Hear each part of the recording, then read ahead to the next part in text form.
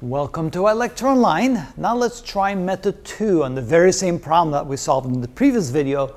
But here you can see that to get the area between these two curves, it may be better to have the area element going this direction, because in that way you can see that the area element is the same for the entire area that we're trying to find.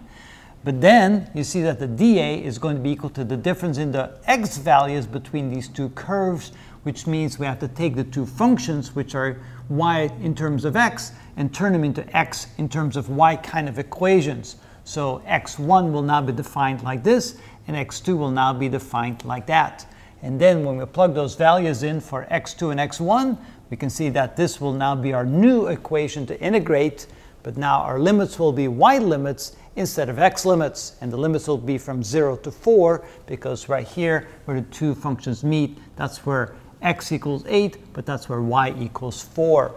So let's go ahead and calculate this integral to see what we get. And remember, the value that we had in the last video was that it was 56 divided by 5 for that area between the two curves. Let's see if we get the same value.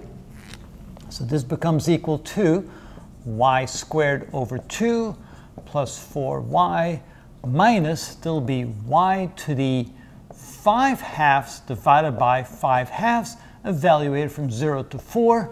Simplifying that a little bit, this is equal to 1/2 y squared plus 4y minus 2 over 5 times y to the 5/2, evaluated from 0 to 4.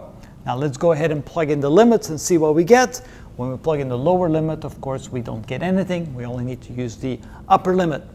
So plugging that in here, we get 16 divided by 2, which is 8, plus 4 times 4, which is 16, and minus 2/5 times, here when we plug in a 4 for the y, we get the square root of 4, which is 2, raised to the 5th power, which is 32. And so this is equal to 24 minus 2/5, that will be 64 over 5. And then if we, let's see, we write this over 5, so this becomes equal to 120 divided by 5, because 5 times 24 is 120. So 120 minus 64 divided by 5. And sure enough, the total area will then be equal to 56 over 5, exactly the same as we got in the previous video. But notice in this case, we only had to use one integral because we're able to keep the dA, the area element, the same throughout the entire area. If we have the dA like this, then we have to stop at x equals 4 and have a different dA for the remainder of the area to calculate that. So that is the second method that you can use to find the area like this.